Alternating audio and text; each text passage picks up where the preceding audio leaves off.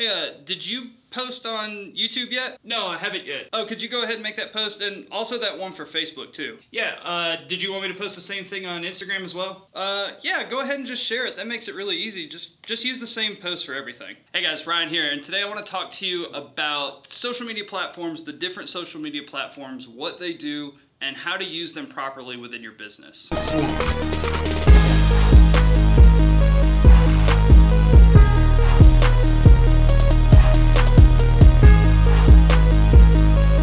So social media and content, it's something that you know you need for your business. You know it's something that you should be doing. You probably aren't using it to its potential with kind of generating new business, new leads, and helping you grow overall. So today I'm going to talk to you about the different social media platforms, how to use them, and how to optimize them for increasing your sales and increasing your leads for your business. The first one that there is that I think is honestly one of the bigger ones is YouTube. YouTube is only video, and generally what performs well on YouTube are longer form videos. What makes YouTube unique is that it is actually the #2 search engine in the world. So the headlines and the things that you use for your video for people to type in and search, it's actually really powerful within Google and search results. So I like doing kind of longer form educational content or longer form kind of vlog behind the scenes type stuff within those YouTube channels because it's what people are searching for to find that content. People go to YouTube to expect a longer form video, so this is where you can have those 5, 10, even 15-minute videos to really explain and elaborate on a particular subject. The next platform or the channel is Facebook. Facebook, I think everybody has and they use it personally,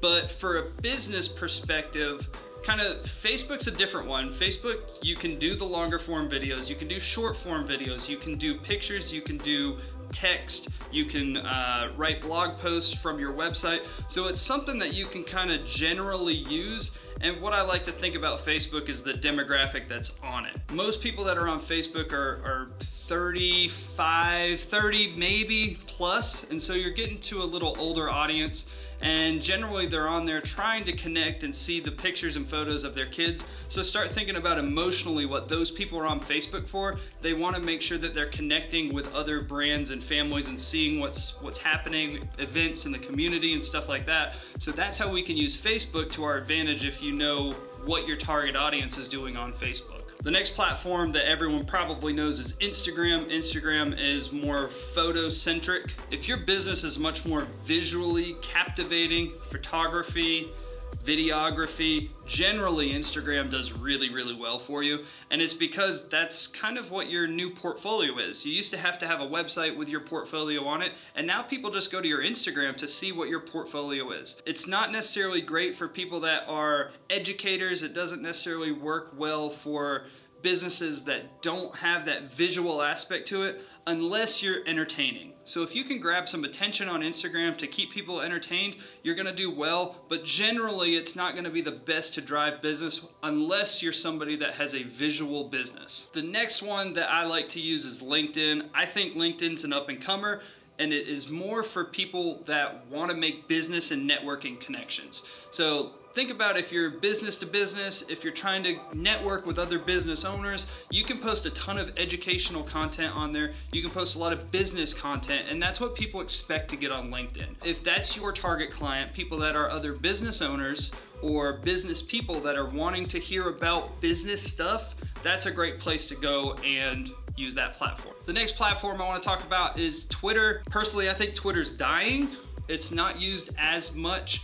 It's only text. I think you're limited to 160 characters. I'm actually not on Twitter because I don't have the time to be on it when I'm using my other platforms. And we'll talk about this in a second. So Twitter, it's basically if you want to do kind of a behind the scenes, an update of your life, but it's only text. If that's something that you think that you could do frequently because you need to be very frequent and active on Twitter, then great, that's where you should be. And the last thing I want to talk about is your actual website.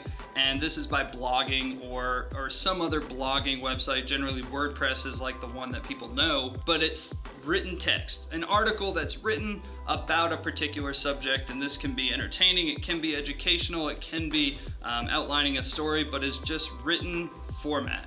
If you're someone that is a much better writer than you are being on camera, having some sort of blog may be the best bet for you. All right, so that's all of the platforms that are out there. And the next thing that you need to do is consider why you shouldn't be posting the same content on every single platform. And the reason is, if you're building an audience, the audience that follows you on Instagram is different than the audience on YouTube, which is different than what's on Instagram. If you've got all these platforms and you're posting the same thing across all of them, you're really just annoying your audience. They're getting super annoyed because they're seeing the same thing at the same time every single day. And so that doesn't encourage them to follow you on these other platforms. You wanna make sure that each platform has its specific post or a specific strategy to it. That way, each platform that you post is unique. And so you might have some people that follow you on Instagram and they don't follow you on YouTube because they don't want to see your longer form videos. Maybe on Facebook you post a very specific type of post, and then on Instagram it's completely different. We do this at our law firm.